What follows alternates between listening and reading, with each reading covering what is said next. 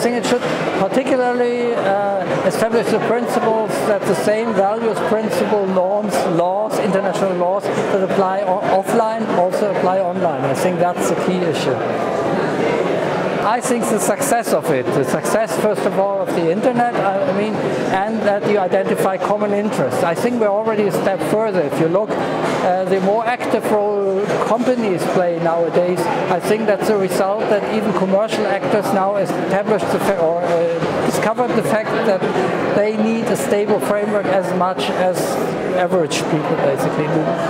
I don't think it should be updated because I think it is a pretty universal, pretty valuable declaration. It is, but we have to make more efforts to see what this means, how to apply it to the internet, but also to new technologies like artificial intelligence. And there is some work going on human rights and artificial intelligence in particular. And I think that's valuable. But that does not mean we need new human rights values. We need to apply the human rights values, and we need to ask ourselves what does it mean to apply them in the internet.